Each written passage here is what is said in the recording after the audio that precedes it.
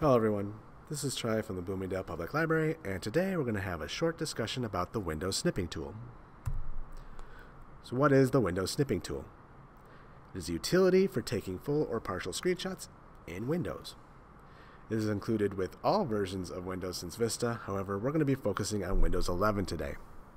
I'm also going to take this opportunity to remind you that official support for Windows 10 is slated to end in 2025.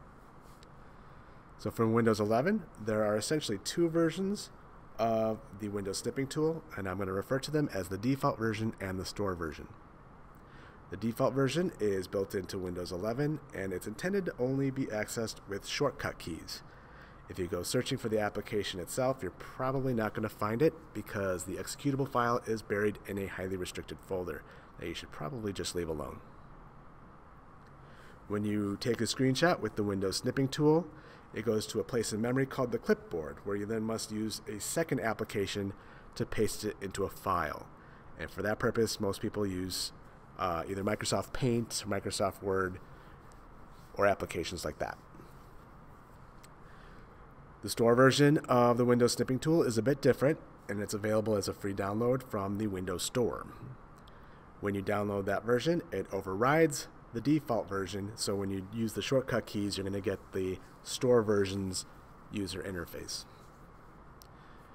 When you download the store version, you will be able to see that in the application list, and from there you can go ahead and put the snipping tool in someplace more useful, like the desktop or the taskbar, or even pin it to the start menu. The store version includes additional functionality like being able to record with sound and opening up multiple snip windows. You can also use the store version to edit, save, and share your snips. While more functional, the store version tends to run a little bit more slowly, and I think it's a little bit wonky. And there are reports of people getting pulled out of full screen applications or having the snipping tool crash, and even people reporting running into the blue screen of death. So they're probably still getting the kinks out. Otherwise, if you were using the store version and wanted to revert back to the default version, all you need to do is uninstall it, and the shortcut keys will go back to the original interface. Alright, so let's go ahead and try out the default Windows Snipping Tool. To do that, all you need to do is hold down the shortcut keys, and in this case there are three of them. They are the Windows key, the Shift key, and the S key. So once you hold down the Windows key, the Shift key, and the S key all at once, you'll notice that the screen gets a little darker, and we have a toolbar up at the top. The icons in the toolbar represent different modes for taking your snip. The one on the left is rectangular mode, which is for drawing rectangles around your selection. Freeform mode is for drawing a custom shape around your selection. Window mode, which is where you'll simply click on a window and the contents of the window will be copied to the clipboard. And then full screen mode, which will take a screenshot of the full screen and add that to the clipboard. The X will cancel out, as will the escape key. So let's start out by taking a rectangular snip. For that, you just make sure you're in rectangular mode, click and hold the left mouse button, and then drag the cursor to create a rectangle around what you want to snip. Once you have your rectangle the way you want it, just let go of the mouse button, and you'll notice it kind of flickered white there to indicate what was copied to the clipboard. And that's it. So once you have your snip on the clipboard, the task is to get it out and put it somewhere more useful. So for that, most people use Paint. So I'm just going to do a search for Paint. Open it up. And now all you got to do is paste it in there. And you need either go to Edit, Paste, or you can use the shortcut, which is Control V, and that's what I prefer to do. So that's what I'm going to do. Control V. And there you go. Your snip is pasted into a Paint file. And what most people do from here is use the crop command to crop it, and then File, Save As, choose whatever format you like, give it a name, and hit Save. Piece of cake, right? I'm going to go ahead and close that. Let's go ahead and try the freeform mode. So again, Windows Shift S. Choose freeform mode. Click and hold the left mouse button and draw your shape. Let go when you're done. And again, I'm going to open up Paint.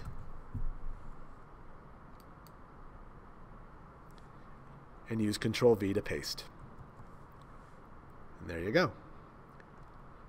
If you're someone that takes a lot of snips, it might be worth it to pin the Paint application to the taskbar. Again, I'm going to close out. This time, let's try Windows mode. So for this, we're going to need some Windows. So I'm going to go ahead and open some Windows. I'm going to hit the Windows key, Shift S. Select Windows mode. And you'll notice as I move my cursor over each window, it kind of highlights it to let you know which one you're selecting. And to select the window, all you do is click it with the left mouse button. Again, it flickers white to indicate it's in the clipboard. This time, let's go ahead and paste it into Word. So if you were working on writing a paper and you wanted to put a snip into your document, you can certainly do that. Again, I'm just going to hit Control V to paste. And there you go. I'll close out. And just for completionist sake, we'll go ahead and do full screen mode as well. Again, Windows key, Shift S. Windows mode. And you'll notice nothing really happened there. Maybe you noticed the white flash, but basically once you choose full screen, it takes the full screen shot. There's nothing after that. So again, Windows Shift S. See if you can see it this time. I'm going to hit the full screen mode and watch for the white flicker. There you go. So we'll go to Paint. Paste it with Control V. And you see we have the full screen. And that is how you use the default Windows Snipping Tool. Alright, so that's primarily what I wanted to cover. I just wanted to demonstrate the Windows Snipping Tool to anyone that hasn't heard of it or used it before. And for those of you that knew what it was and couldn't find it in Windows 11, I wanted to help you find it. Nonetheless, I'll give you a quick look at the store version of the Snipping Tool.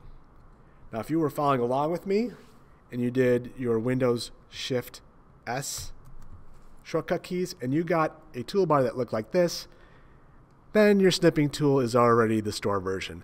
I'm honestly not sure if manufacturers are prepackaging their PCs with the store version of the snipping tool or not. Nonetheless, if you go to your app list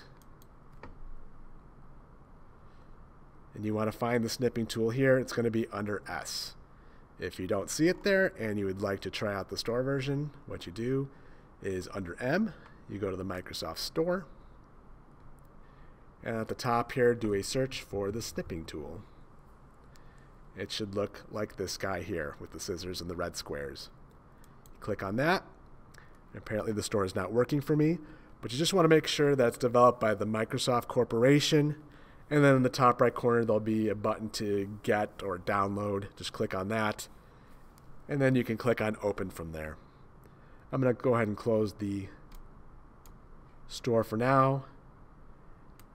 And before I do the shortcuts, we're going to go to the app list and have a look at the snipping tool here. And if you're someone that uses the snipping tool a lot, I would take advantage of the fact that you can actually move it to your taskbar by clicking and dragging it and then letting go. Now we have a snipping tool on the taskbar.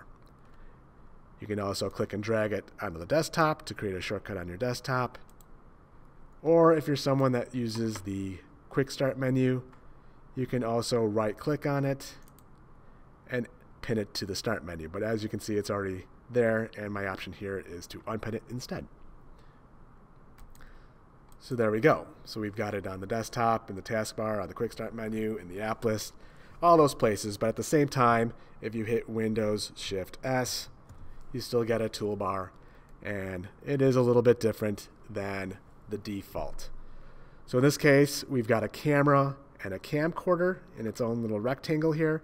With the camera selected, you have the option to do this little drop down here for the modes, and these are all the same as before, and they work the same. We also have a camcorder, which only has rectangular mode, and that will let you do a recording. I'm going to skip that for now. And instead of using the shortcut keys, I'm going to open up the app with the icon. You see when I do that, we have instructions to do the Windows Shift S shortcut keys, and if I do that, everything will work the same as it did before, except with the different toolbar.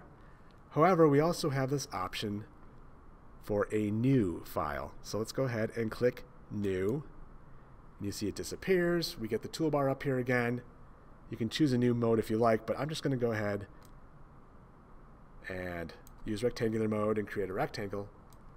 And you'll see once I do, the snipping tool actually has its own little editor built in.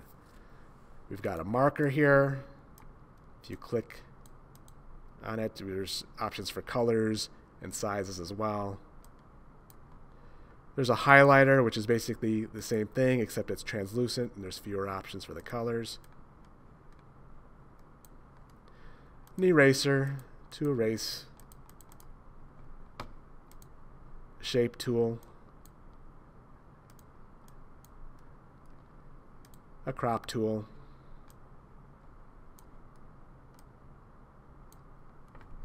Hit the check mark when you're done, etc. I'll let you play around with the rest as you like. You can do emojis. You can click the paint symbol here. This will move you over to paint, just like that. I'm going to X out. You also have options to save. Again, you can choose your file types, give it a new name, or copy to the clipboard. If you click on the three dots, again, there's a few more options. You can share it the way you would on a phone. You can actually open other files to edit in this little editor, but quite frankly, I would just use Paint instead. Print option, and then if you go to settings, there are a bunch of toggles that, again, I'll let you float through on your own.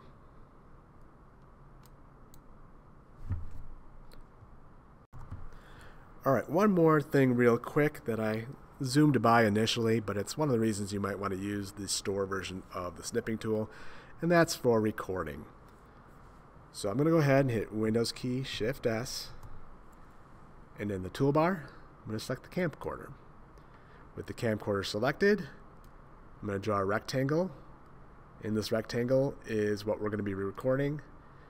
Even after you draw the rectangle, you can click and drag to move it around, or use the cropping handles to adjust its size and shape.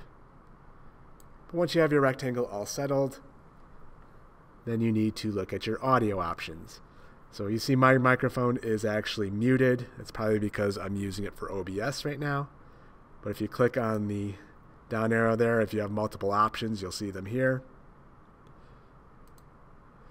You also have an option to use the system audio or not. So again, if you mute it, you see the line. If not, no line. And once you have the rectangle and your audio options all settled, you can go ahead and hit the start button. Once I do, it's going to disappear, and I'm also going to get a countdown that you're not going to see, but I'll still walk through it nonetheless. So I'm hitting the start button now.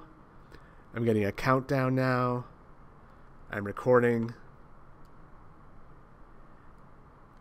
You can pause the recording, which I did now. Start recording again. And stop recording with the big red square. There's also a trash can to cancel recording as well. So now you can start seeing what I was doing. And you're going to get the editing window whether you use the shortcut keys or not when you do a video recording. But as you can see here, I goof around a little bit. I move the mouse out to pause, bring it back in, and there you go.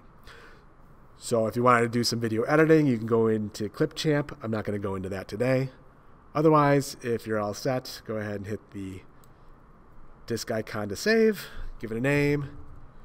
You don't have any options for file type, but MP4 is usually good. hit save, and you're done. And with that, I think we'll call it a day. I hope you learned something, I hope you had fun, and I hope you have a good day.